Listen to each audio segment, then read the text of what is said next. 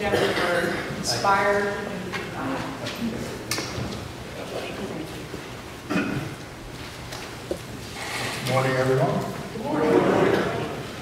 I would like to just open up with a quick little prayer to the Lord, especially for the omissions that I, on the pastoral prayer, I forgot to pray for the people who are on the sick list. Okay? And I also want to pray for John, for Pastor John, that the Lord will extend him traveling mercies. So, Father, I ask you in the name of your precious Son, Jesus, I ask you to be with me today, Lord, as I deliver your message. And Father, I ask you to open up the eyes, the ears, and the hearts of the people in this congregation. I want to also ask for healing for the sick, the people that are on our sick list, Lord.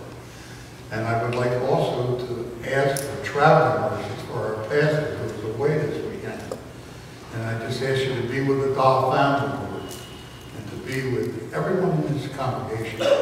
We all need you, Lord. With you and through you, we can do all things. Without you, we can do nothing. I'd like to just pray that in the name of Jesus Christ. Amen. Okay. Today we're going to do the book of Romans. Okay? And as you're all well aware, last time I was here, I gave an invitation to come forward and to become born again if you weren't already born again. I also gave an invitation to people to come forward and rededicate their life. And of course, last week, we had an anointing service. Okay? Now, we've done all three of these things. Okay? What do we do next? What is the next progressive step that we must take? Do we sit on our haunches and wait for God to appear to us? Or do we seek God out? And my suggestion to you is that we must seek God out. You know, God will draw us. He will draw each and every one of us just so far. Then we have to take over. It reminds me of Revelations 3:20. Behold, I stand at the door and I knock. And he who opens that door, I will come in and sup with him, and he with me. But this is what we have to do. We have to open the door. We have to seek Jesus out. We have to seek the Father. And the only way we can get to the Father is through Jesus Christ. Okay? With that being said, we're going to be doing the book of Romans. Because what I'm going to suggest to you, the next thing that we should be doing is seeking our spiritual gifts. Okay? Seeking our spiritual gifts and also seeking our grace gifts. God gives us both. Once you become a believer in Jesus Christ and you become born again, you are gifted. Now, some people only have one gift, and some people have 10 gifts. But we have to use what God gives us to the best of our ability, or God will take it from us. Okay? And if you only have one gift, you have the privilege to ask God for more. You can pray to God for more gifts. So let's cover, we're going to do the book of Romans, chapter 12. Now there's 16 chapters in the book of Romans. And Paul, when he wrote both of his epistles, okay, he divided his epistles into two sections. He divided them into doctrinal, and he divided them into practical. All right? We're going to be doing chapter 12, which is the beginning of the practical side of Romans.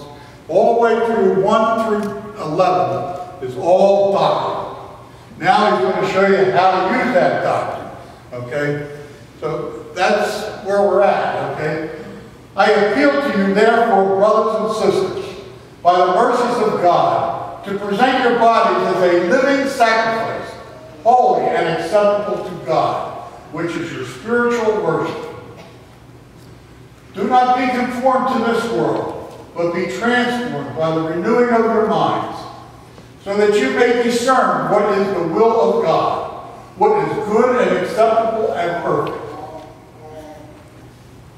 For by grace given to me, I say to everyone among you, not to think of yourself more highly than you ought to think, but to think with sober judgment, each according to the measure of faith that God has assigned. For as in one body we have many members, and not all the members have the same function. So we who are many are one body in Christ, and individually we are the members one of another. We have gifts that differ according to the grace given to us. Prophecy in proportion to faith, ministry in ministering, the teacher in teaching, the exhorter in exhortation, the giver in generosity, the leader in diligence, the compassionate in cheerfulness. These are the things that God gives us when we are believers. I wrote down a few notes. You're all very blessed today, and I'm not going to be very long. Usually John tells me how many minutes I'm allowed to be up there to talk. But one of the things that drives me crazy, every time I come up here to preach, I get a little nervous. I don't know why. I get the butterfly. This is a wonderful audience to preach in front of. Okay? This church is full of loving people. Okay? This church is full of people who want to please God. And that's what this message is about. How do we please God? Well, we please God according to Paul. Would you take it back to verse 1, please? Okay, thank you. Paul says, I appeal to you, therefore, brothers and sisters, by the mercies of God, to present your bodies as a living sacrifice, holy and acceptable to God, which is your spiritual worship. I want to tell you, this is a mouthful right here. Right? We are to present our bodies as a living sacrifice. If you were listening at all when I was talking about how we're supposed to be obedient to God's laws and His commandments when we are believers, okay? The only way we can please God is to be obedient. And Paul is telling us, all right, basically what he's talking about is in the Old Testament days, the Jewish people presented dead animals as a sacrifice, okay? But we are now a New Testament church, okay? We now are to present ourselves to God as a living sacrifice. But in order for it to be presentable to God, it must be perfect. And the only way that is perfect is by us living a Christian, righteous lifestyle. Okay. Go to the next one. Do not be conformed to this world, but be transformed by the renewing of your minds. Oh, there's another mouthful right there. We're not to be conformed to this evil world. This world is full of evil. We are to be transformed by the renewing of our mind. How in the world do we renew our mind? We renew our mind by getting into God's Word and by reading it daily and by praying to God and communicating with God on a daily basis. This is how we renew our minds. And then what happens is a miracle happens. Your mind starts to be transformed. You start thinking godly things. You start thinking about, instead of thinking about the things that I gave up, you're saying to yourself, I know that this is for my benefit. This is good for me. And God only wants what's good for us.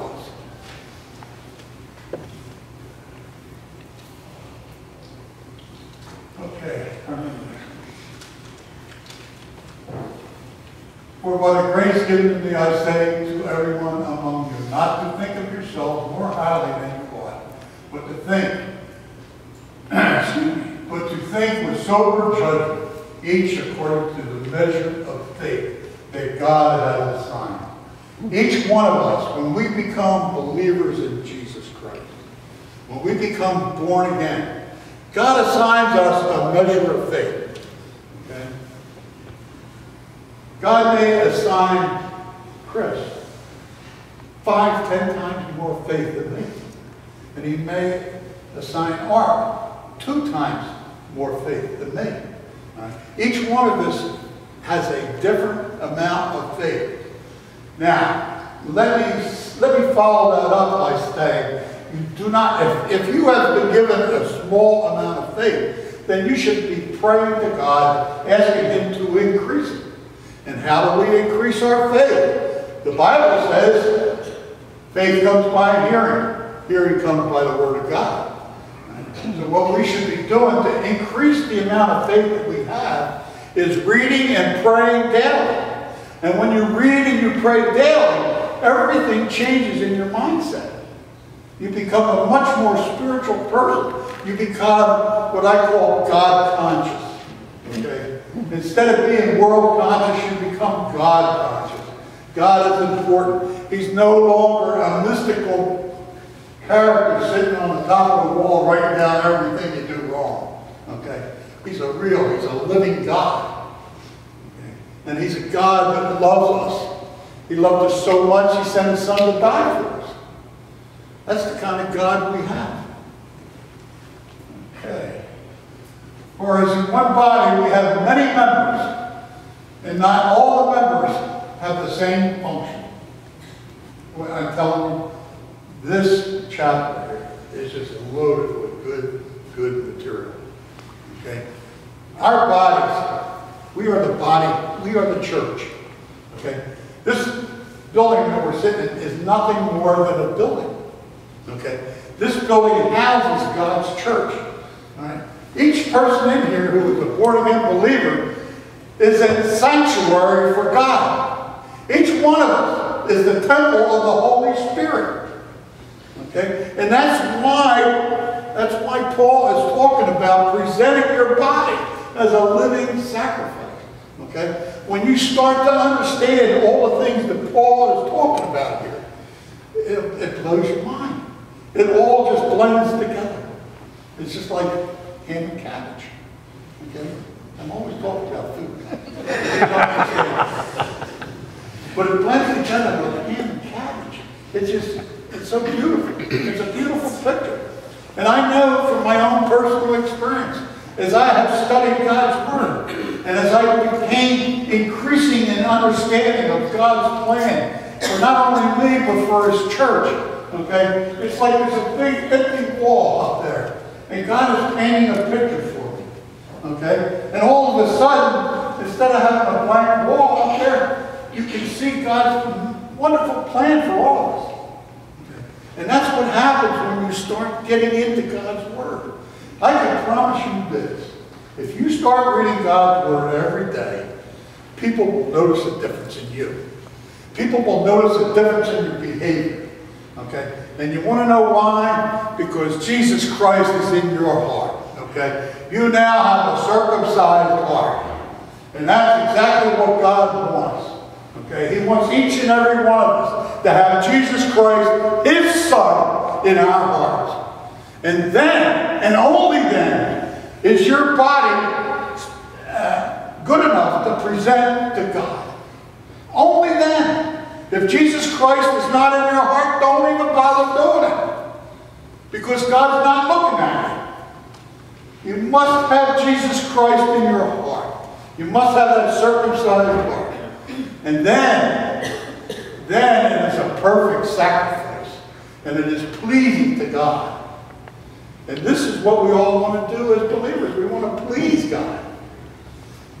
Okay. So we who are many are one body in Christ. And individually we are members one of another. You know, I started to talk about the body. We're the body of Christ. Christ is the head. We're the body. All right. But every body that has different members in it. They have 2 hands, 2 feet, 10 fingers, 10 toes, 2 ears, a nose, okay? And yet, these are the members, okay? And many members make up the body of the church, okay? And each one of these members has a gift, okay? There's a gift. You know, one of the things I was listening to a preacher on television this morning. It was funny because he was talking about members, the body. And he said, you know, if somebody cut their arm off and they're walking around and they don't have an arm, it's not too alarming. But you see an arm laying on the ground, it'll get your attention, okay? But the point he was trying to make, okay, that if you're not using these numbers properly, and if they're cut off, they're dead. They're of no use to God. They're of absolutely no use to Him. So this is what we want to do. We want to seek our spiritual gifts out, okay? And what Paul talks about here, as we go on,